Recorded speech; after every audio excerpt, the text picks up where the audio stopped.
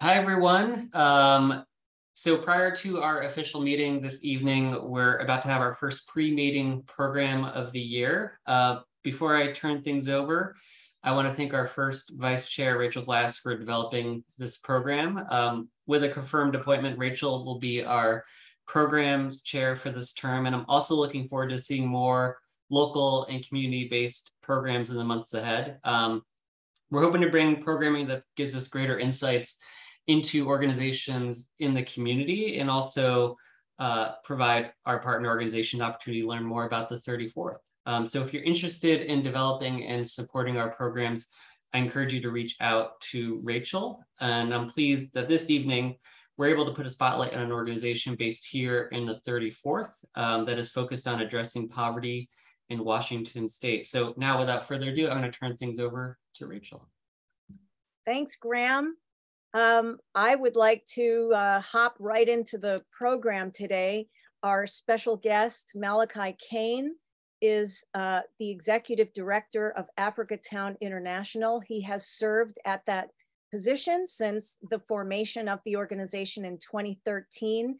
Prior to that, he served as General Counsel representing the organization and Black families on the Seattle Public Schools SPS, African American Community Partnerships Task Force, under then Superintendent Jose Banda.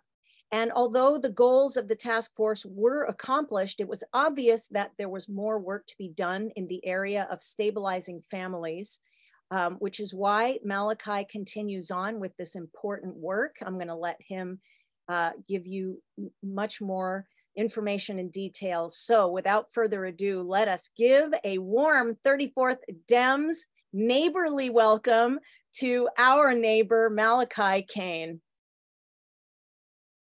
Hello all. Great to be here. It's a pleasure to be invited, and I really cherish the opportunity. In Rachel reading the bio that they wrote some time ago, it just sounds great. Thank you. As she explained, I am the Executive Director of Afrikatown International.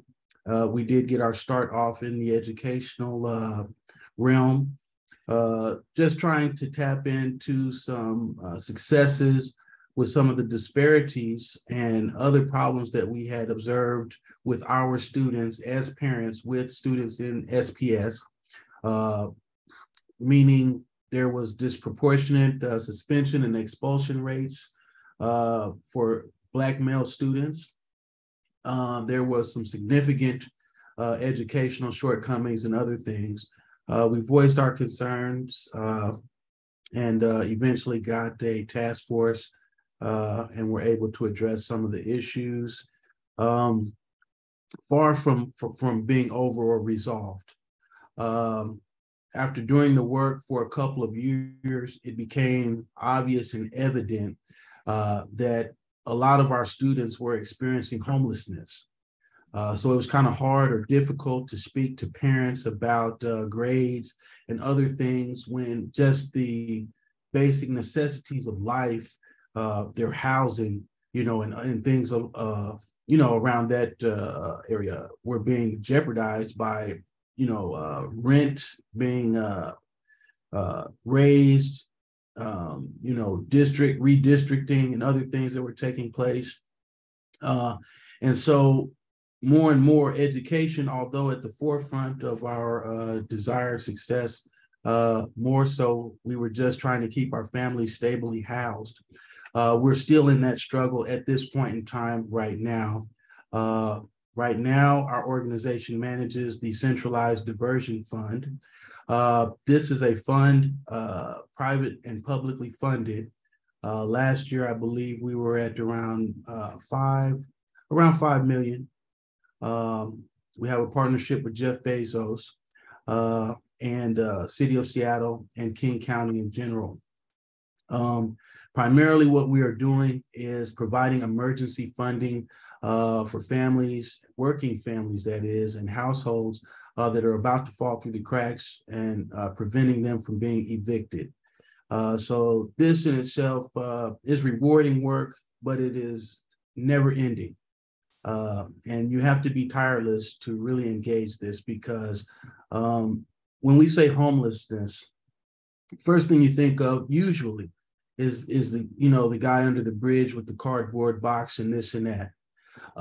But you have to keep in mind, you know, there are thousands of working families who cannot take the rent hikes, and who become unstabilized due to, you know, family emergencies, deaths in the family, domestic violence. The house is going to be demolished so they can build condos. All of these type of scenarios we see on a day-to-day basis. And literally we will see families that are living in their car, mom and dad, going to work, dropping kids off at school, taking showers in parks or the Y or something of this nature. They need to be rehoused. They just can't come up with $7, $8, $9, $10,000 in some instances to move into the family home. You know, which is also a scarcity at this point in time. Just finding a 2, 3, 4 bedroom house for a family in the city of Seattle is also very challenging. Aside from that, you'll see families that have credit issues or prior evictions. This bars them from moving into households. So although you may have 2 checks or paychecks in a household or one, still it's impossible for just the average applicant to amass the amount of money necessary to move in to a comfortable home, stabilize it, and pay rent and continue on with day-to-day life. So this is where we come in. We have several programs, a move-in program, a credit restoration program that allows families that have bad credit and things on their background checks to be able to move in. We have several community partners, Housing Connector, as I said, King County, City of Seattle, and over 240 of the local agencies that work on homelessness prevention are able to tap into the centralized diversion fund and source resources for their clients as well to remain or become stably housed. So that's the primary focus of our work in the region right now. And as I said, it was diverted from the educational field simply because of necessity. There was no excuse or anything we could offer our parents when they needed housing, and we were trying to direct them to, you know, push for, you know, better educational environments. But, you know, people were telling me, hey, we're going to be on the streets. You know, we don't even know if we're going to school or where we're going to be. So that's why we diverted our energy and resources to the homelessness prevention and diversion through the centralized diversion fund. So that's just a little bit of background. I'll give you a little more. A lot of people ask us, you know, what is Afrikatown? What does it mean? What is it? Is it a place? Is it a, you know, some type of play on Chinatown or Japantown or Germantown? What is it? You know, and my answer is very simple. I don't know. Okay, hold on. Let me see if I can get to share my screen. Is that available as an option yet? Yes, it is. Okay.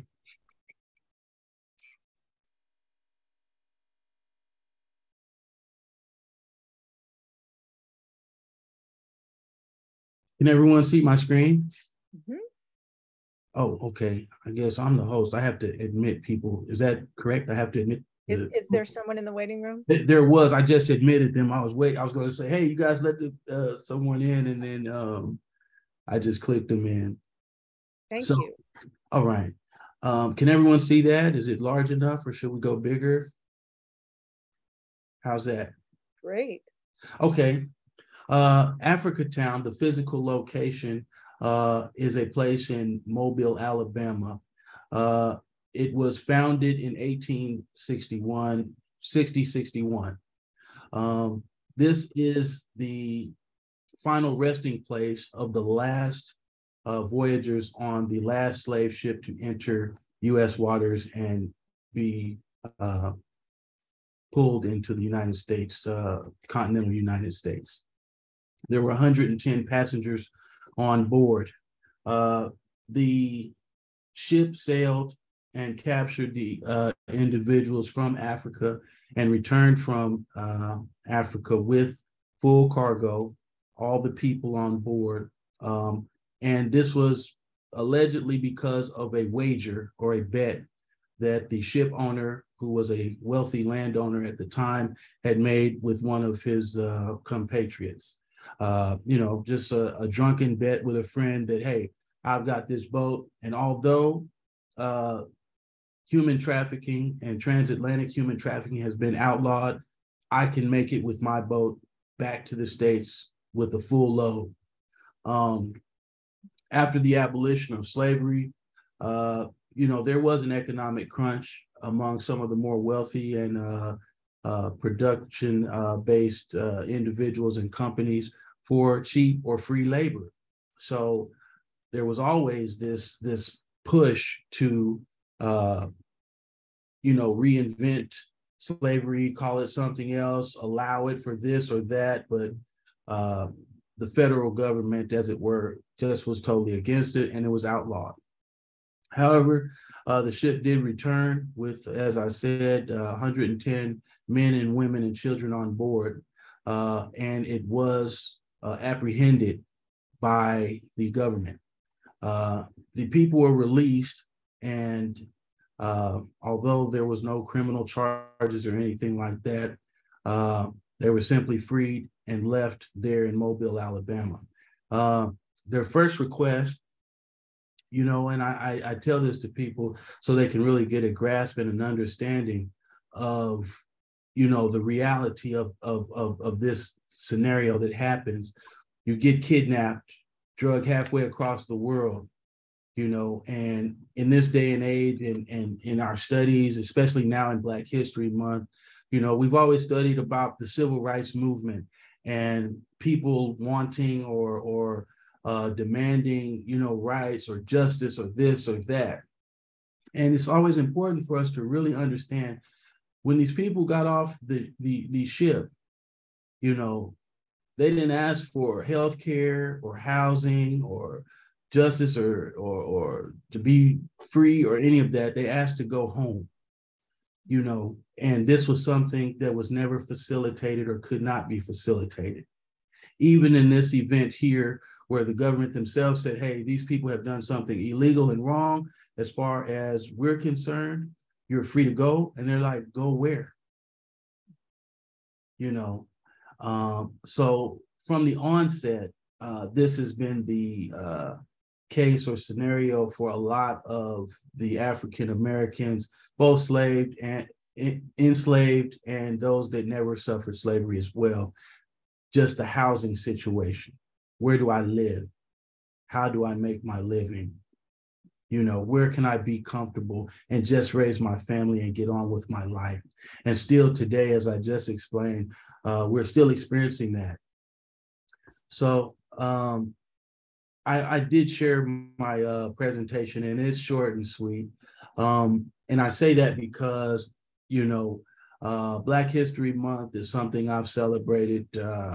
I don't know if celebrate is the correct word. I will say this.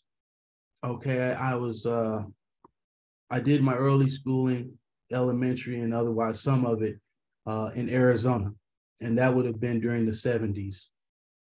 So I don't know if anyone's familiar with that picture, what that looks like, but Arizona, maybe 0.5% Black at that time, and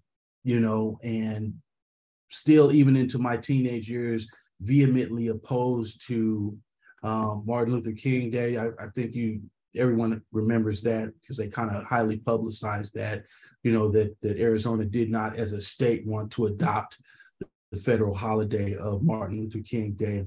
And before that, there was a large push for different Afrocentric or, African-American based holidays or celebrations.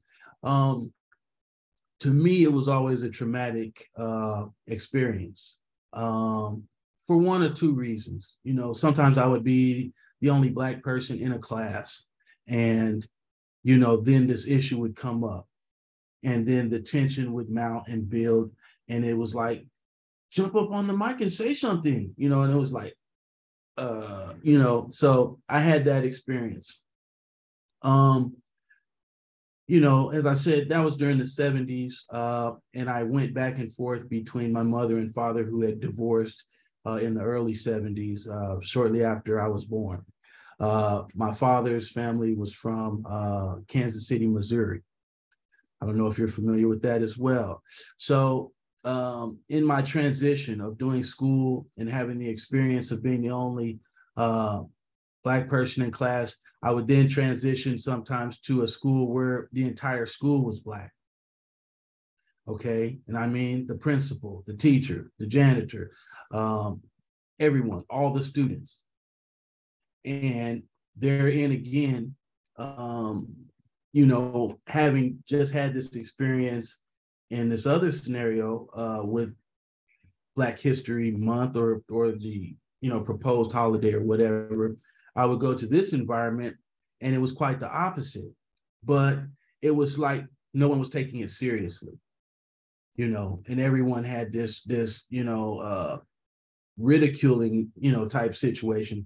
And the fact that I was fair-skinned in these environments, you know, oftentimes we'd have a school play and they would say, hey, you know, why don't you play the slave master or the white guy or this and that or that and that, you know what I'm saying? And it would be like, oh, you know what I mean? So again, it was never something that was celebrated, I guess you would say. And I hope I've explained the dynamics of the actual events.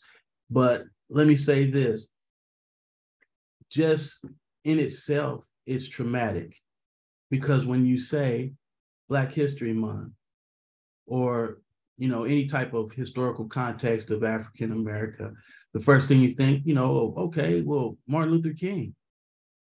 Or, you know, maybe you have a different orientation, you say Malcolm X, or you say Civil Rights Movement.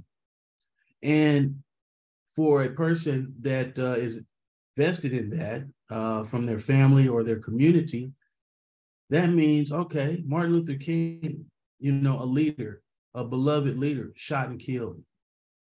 Malcolm X, another beloved leader, shot and killed. And we go on and on and on from there, from dogs and water hoses, this and that, and this and that. So again, this can be a traumatic event. And I think to get through it, firstly, we have to just approach it from a logical perspective, you know, and that is dissecting what really happened, what happened to us, because as the inheritors of the 20th century and everything that came before it, you know, oftentimes we're left holding a tremendous weight that we're expected to carry and deal with.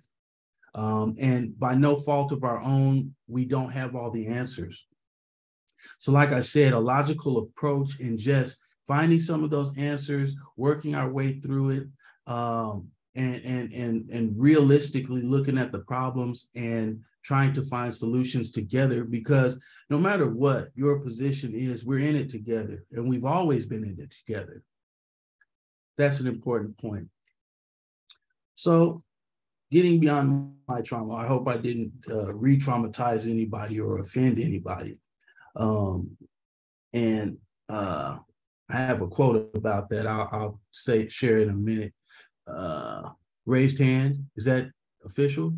Or Chris, are you trying to raise your hand? So Chris, if I could just add in, we're going to have a question and answer time at the end. So if anyone has a question, please hold till the last 15 minutes or so of the program, and we'll have Malachi do Q&A and can answer any questions or any thoughts that anyone wants to add in. True, I'd love to answer questions, and yeah, just please hold them. And if I say anything offensive, just let me know. Hold on to it. Don't get angry or whatever, because we'll deal with it. So this was a picture, and they always told us this, and we believe it, most of us, that pictures speak louder than words. And I often look at this picture. This is the wallpaper on my computer and my iPad, and I just look at the picture and their faces. I'm trying to envision, what I could do in my life to where you said, take a picture, and then this was how I looked. It's mainly women, and this is a plantation. I've done as much research as I could on it. Like I said, the picture speaks for itself. There's some people there that are, I'm going to persevere and work through this. Other people are in a total state of misery. Some people are confused. Some people are just dead tired. The old, the young, mothers next to their daughters, next to their granddaughters. It's all there. And like I said, I just try to work my way through it.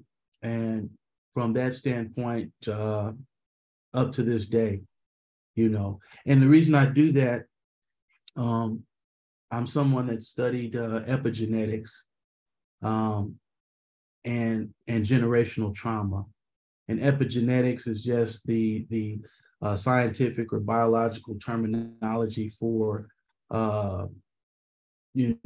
emotional states being passed down through generations, passed from mother to child, mother to son. And a lot of us are conditioned to say or believe or think that happened, 100 years ago or 200 years ago. You need to get over this. You need to stop.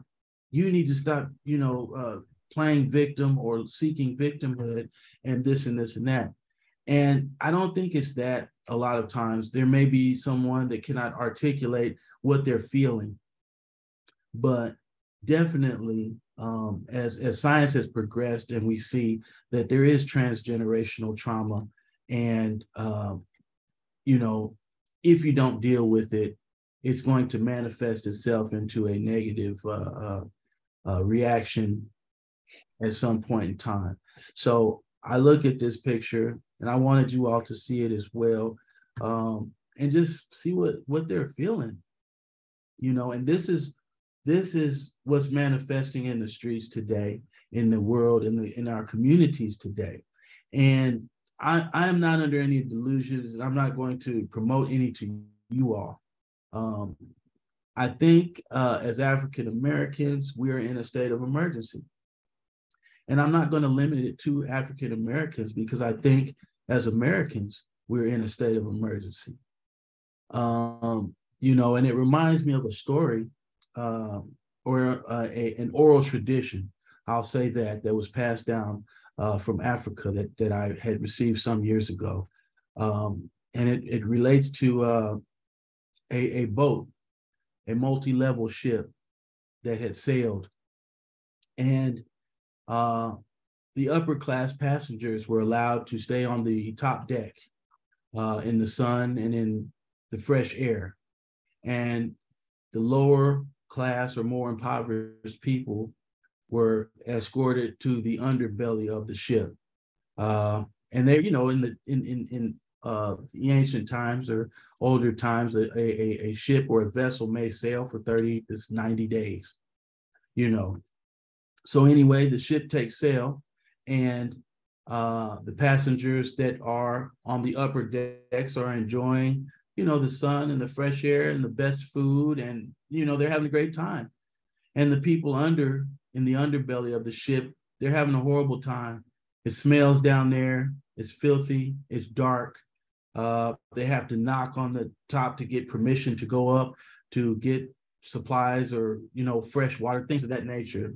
So someone under the bottom of the ship gets the bright idea that, you know what, I'm going to take this axe and I'm going to knock a hole in the bottom of the ship, just a small hole, to where I can get water for, my daily needs or whatever, the seawater to clean myself or whatever. I'm just going to do that, just so I don't have to keep going up and down getting water from them. So they did that. And then someone else saw, hey, you guys got a hole over here where you're able to get water, and we're going to try that. So I think we all can imagine what eventually happens. The ship starts sinking and the bottom quarters are filled with water. And, the ship's mate and the others run downstairs like, what have you done?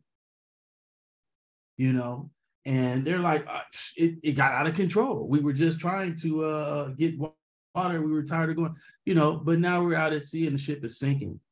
And the analogy or metaphor here is we're all on the same ship. And although we're not all on the same level, when we have people in our society that we're tied to, that are doing destructive behaviors, it's going to eventually affect us all. So just wanted to share that with you all. I hope I haven't wasted too much of your expectation or time. I'm still clicking, letting people in. So hopefully we're going to have a full house at some point. All right. Let me get my new share together. What I did, like I said, I just wanted to keep it short and sweet and something that we could all relate to. I composed a pretty simplistic timeline.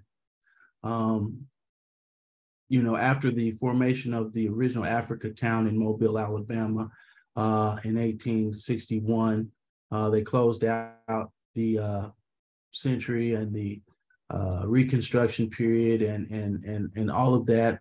And there was so much hope for 1900. Slavery had been abolished. And, like I said, there were Black politicians in the Senate, in Congress, as advisors and representatives, and things were on the upswing and hopes were high that finally Black people would be integrated into society in a productive and profitable and prosperous way. And so coming into the 1900s and escaping the 1800s where, slavery had dominated more than half of the century, going into the 1900s as a free man, as a free woman, and as an upright human being, able to push forth in their own destiny. This was, a great period and time of hope. Also, it was a time period where the political infrastructure of America had really taken hold and embraced the African American as a real issue. You had one side of the coin that said, hey, this is a danger. This is a hindrance to, our society that has to be controlled. And another one that simply said, hey, these are people and human beings just like us, and they have goals just like us. Maybe we can exploit that energy and push forth, some of our ideas and goals. Two of the leaders of the political thought process were A. Philip Randolph, who advised the president. He started the Tuskegee Institute and several other. He was the first Black unionist that organized a union for the rail cars. The porters on the rail cars were all African-American men, and he organized a union called the Sleeping Car Porters. His philosophy was this: we don't need to have mainstream appeal, and we don't have to be integrated. And it is better if we're not, because if the gains that we are making financially, land-wise and otherwise, are exposed to the mainstream, it could be detrimental to our movement, our success, and overall our families. That was his philosophy. So kind of like, let's move forward and advance as a people, but let's do it under the radar. We don't need to be sitting next to, the other citizens eating in restaurants and this and that, infuriating and, inflaming tensions. He pushed for more of a separate but equal solution. He also was a supporter of Marcus Garvey, who had a more of a back to Africa philosophy. So he was pitted or placed in direct opposition to another African-American intellectual and statesman. That was W.E.B. Du Bois, who was more or less the founder of civil rights, or the civil rights ideal and mentality, meaning we are going to force you by any means to change the society to incorporate us and integrate us into your systems, into your schools, into your businesses. We're Americans, you're Americans. We're going to overcome this barrier of hate, through education and economic fortitude. So you had these two opinions opposing each other. Let me get another share together. I didn't mean to do that. At this point in time, you had the largest push for land ownership by African Americans in the history of the country. As soon as I can find it. Okay, here we go. And let's go there.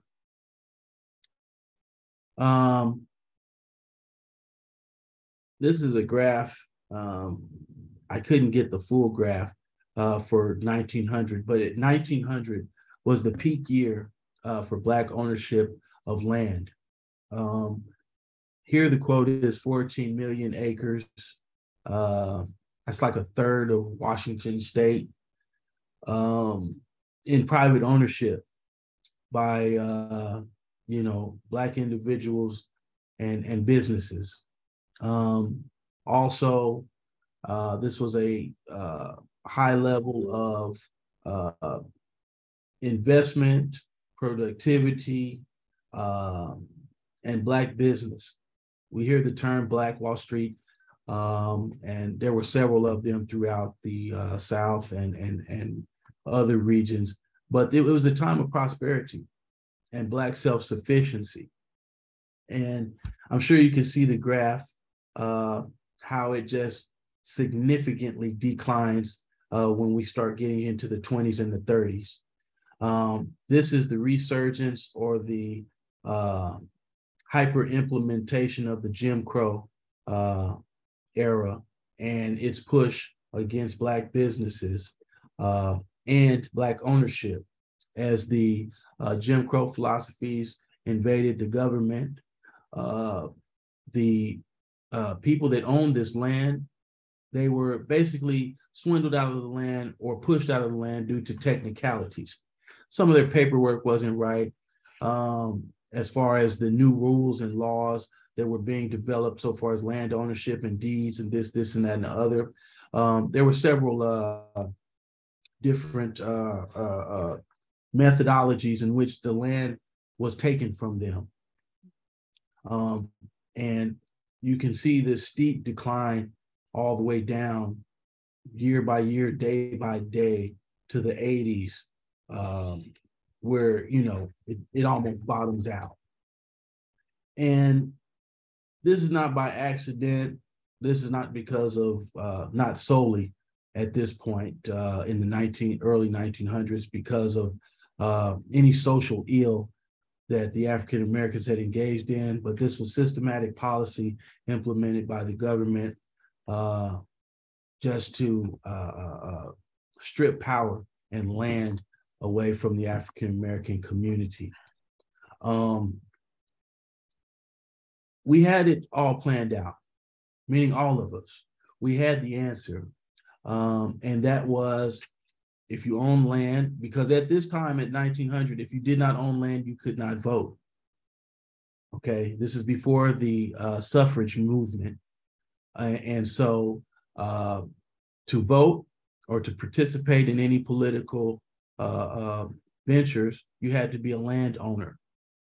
So the top Black aspiration was to own land and a business and to be a productive, strong member of society. And as I said, there were different schemes and mechanisms put in place by the United States government that severely hampered this.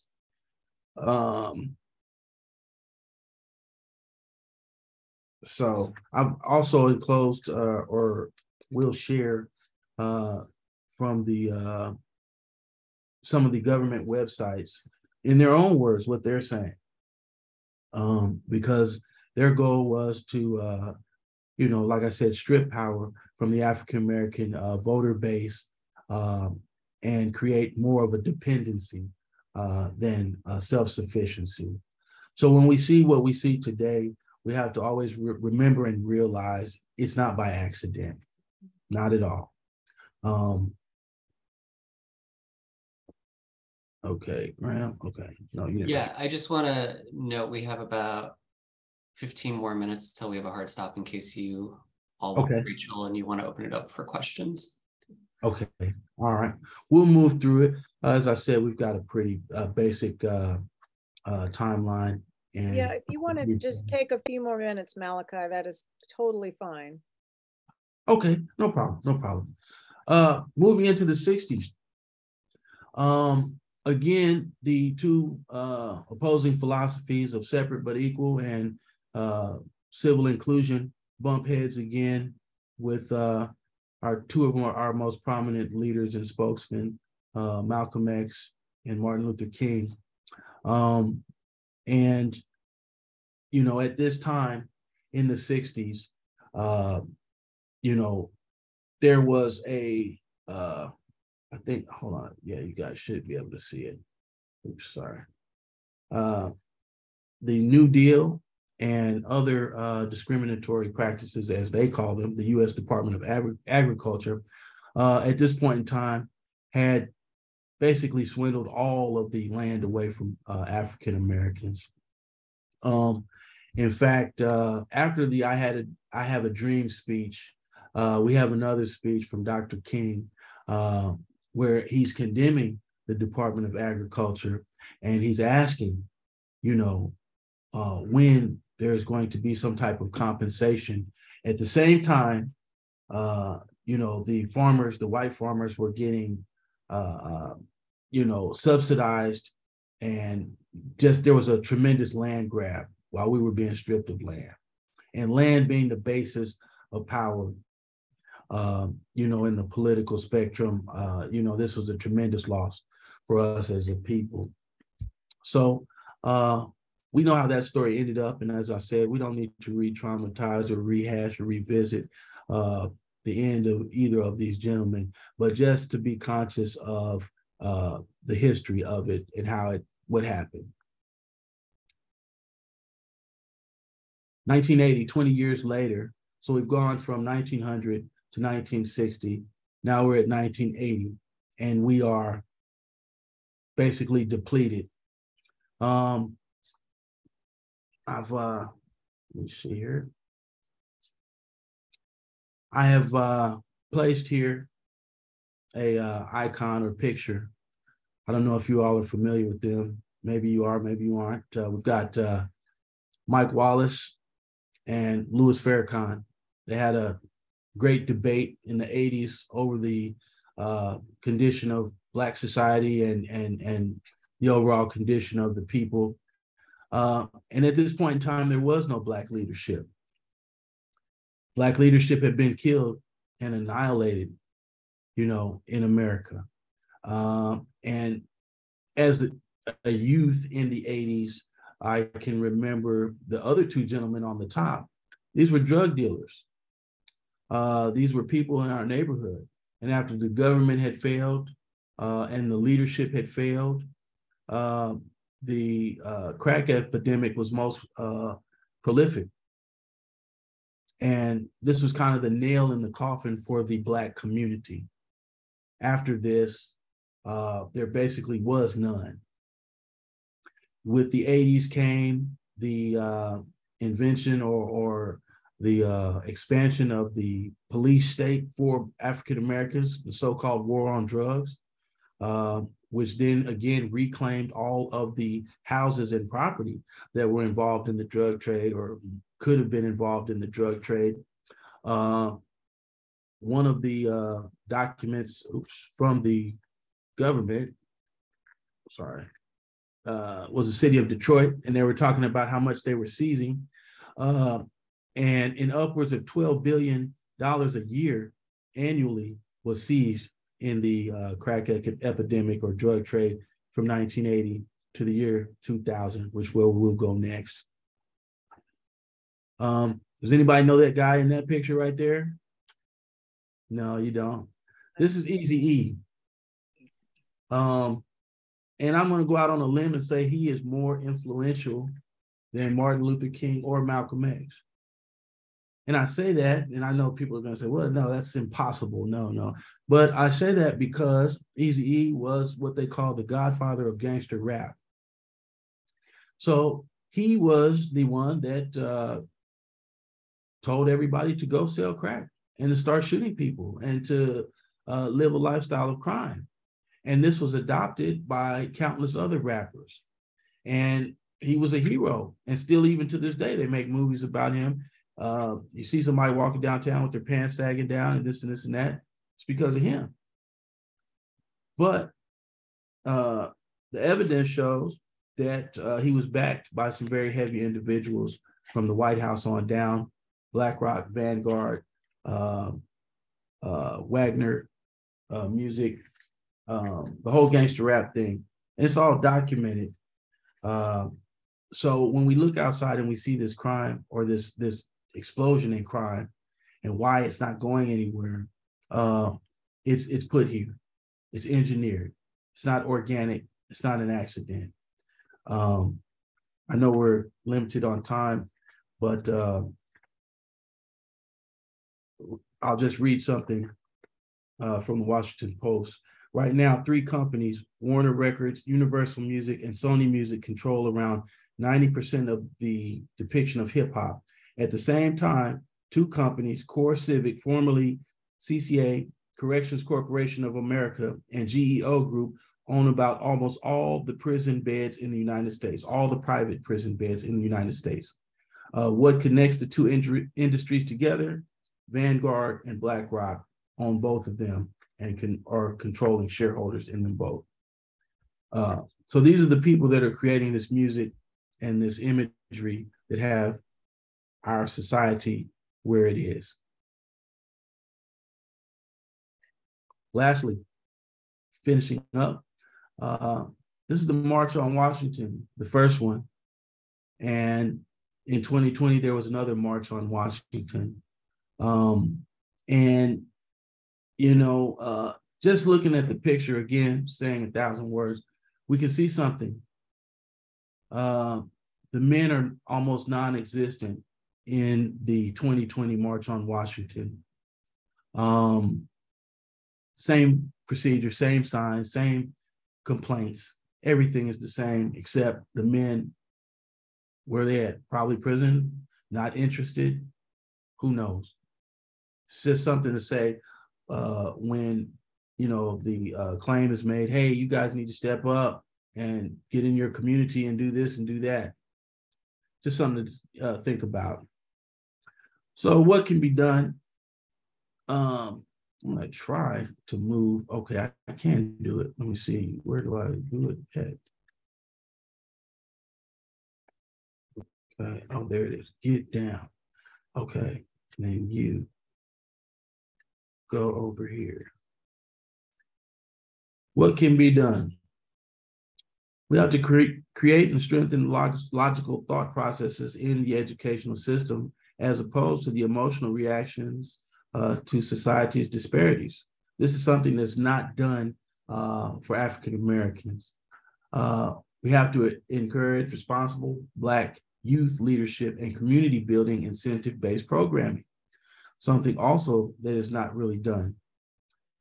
We need open opportunities for business and home ownership via lending and entrepreneurial training for both men and women. I was on the SBA's website and they had a great program. Only thing, it's only for women.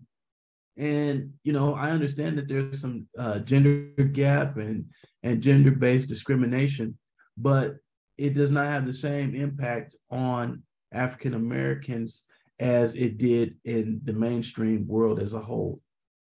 It has to be recognized and understood. Lastly, we have to support criminal justice reform. There's been a large cry or outcry for defunding the police, but the police are just an extension of the courts, you know, which are an extension of the legislative bodies. And we have to reform the entire infrastructure if we want to see real change. So I don't know if we got time for, do we meet the deadline? We've got about, what, 5 minutes, Graham? So yeah. Let's take a few questions. Are you ready, Malachi? Does that seem? Yeah, yes, I'm definitely ready. Great. And I'm sorry I had to rush the presentation. Yeah. I'll be late at 2 points. It's all right. Go ahead, Chris. Thank you. Thank you for the presentation. I guess I just want to take maybe a challenge or two in that the timeline that you presented, I think obviously is accurate and those dates are fine. But if there's an attempt to try to get us to all understand how we got to this point, then it travels all the way back to, and I wasn't here at the beginning of your presentation, I must admit, 1619.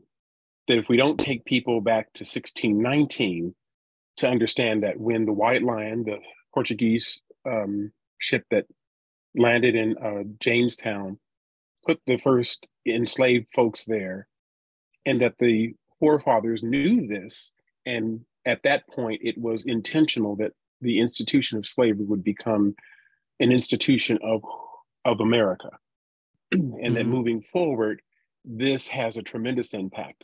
The one thing that I will say that I'm a little shaken that I guess I didn't hear you talk about was the Clinton crime bill had the most devastating impact on the incarceration of Black people. In fact, the war on drugs was nothing compared to the impact of that in the community.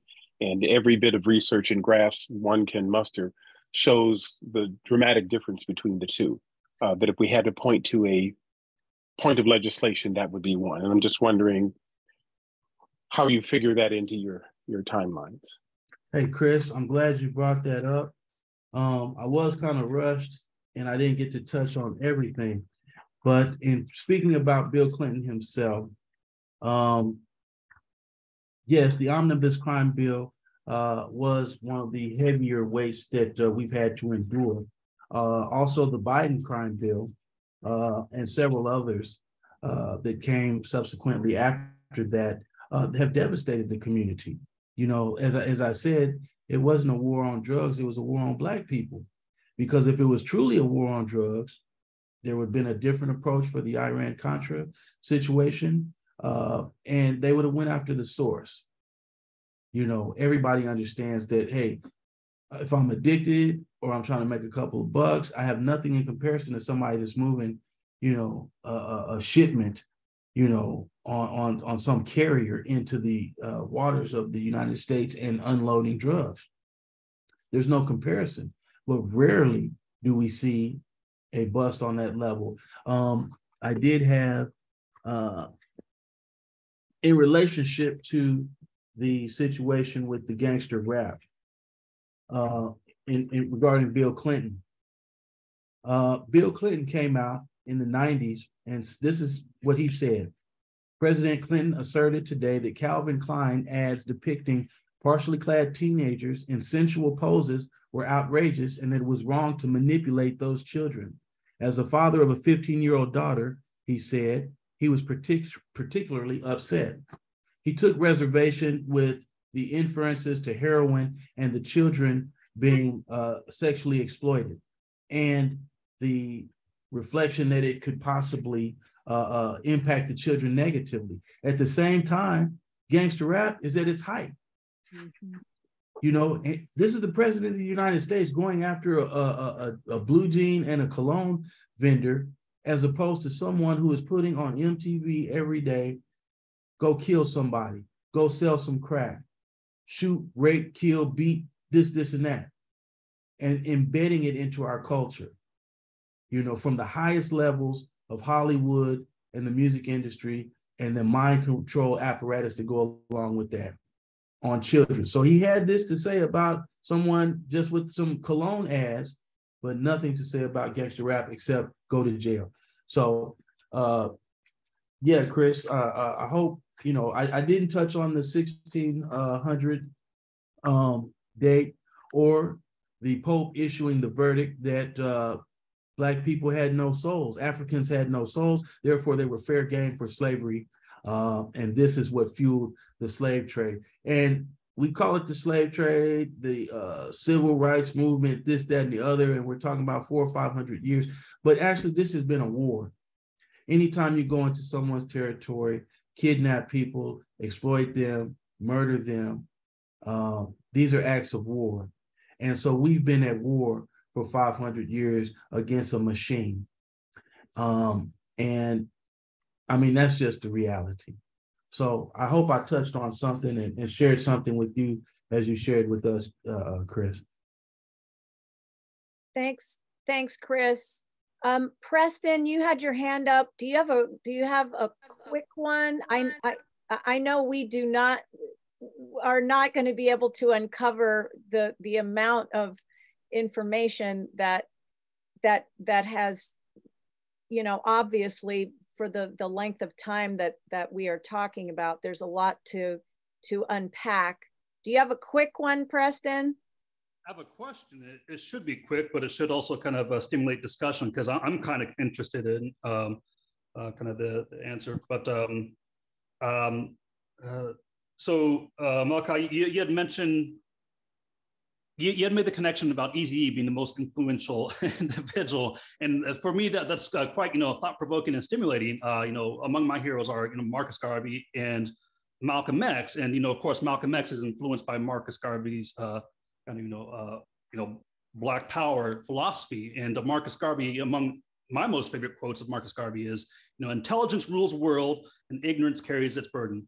And you had mentioned, you know, gangster rap is kind of afflicting the community. And when I try to bring those discussions up, you know, I get some kind of blowback. And I wonder, you know, within, you know, Afrikatown and other community, other groups that are affiliated with Afrikatown, what you just kind of shared, is that kind of a viewpoint shared amongst other groups? Is that becoming more popular? Because I would love to know. I would love to be part of that conversation.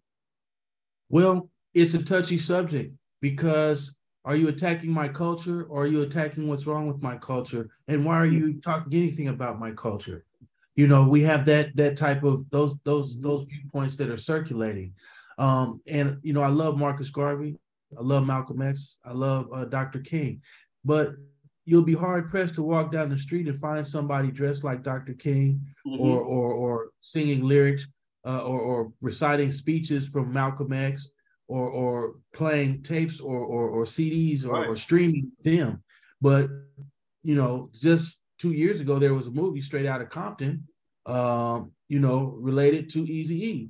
And all of these gangster rappers, you know, he was the one that showed them, hey, you can get money cursing on an album. And don't get me wrong, I'm an Eazy-E fan.